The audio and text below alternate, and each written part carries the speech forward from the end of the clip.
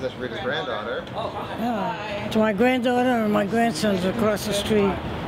Is the bank still there on the corner? I don't think so. Yeah. I don't know. Who knows? First I was debating, should I go? I don't need that. Then I said, oh, go. Let me go see what's it all about.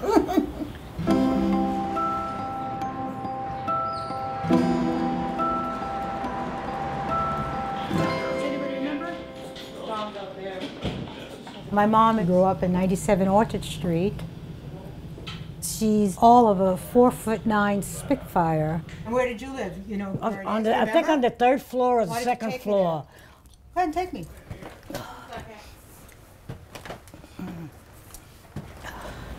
I used to run up and down or climb up and down the steps.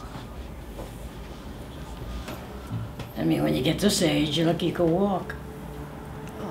So, and I'm gonna be 89. Oh, Valerie. Oh, where are you?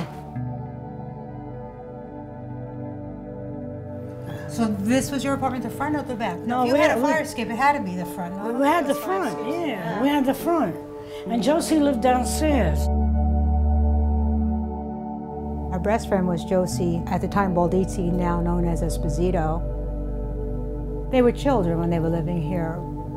It's not even just a friend. They became family. We used to sit there and play beauty parlor, play school. Make believe you're a nun, put a rag on your head and hit the dolls, the school teacher. Not like today. I remember sitting around the table That's in the Josie. kitchen under the window. The sink is where we washed dishes, where we washed our bodies. Maybe once a week, my mother would heat up the water and give us a bath, both of us, in one tub.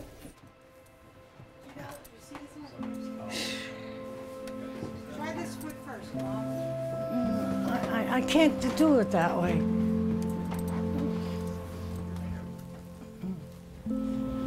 Well, years ago, I think that's how we lived, and we're accustomed to it.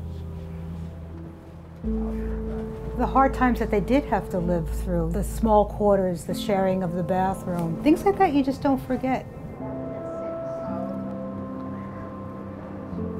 all right? Yeah. If you had to leave something behind when you passed, what more would you want to leave? We're not people of wealth. We don't have diamonds. We don't have anything that we can offer materialistically. But here, guys, this is where it all started for you. It's an absolutely wonderful thing. To me, it's a gift.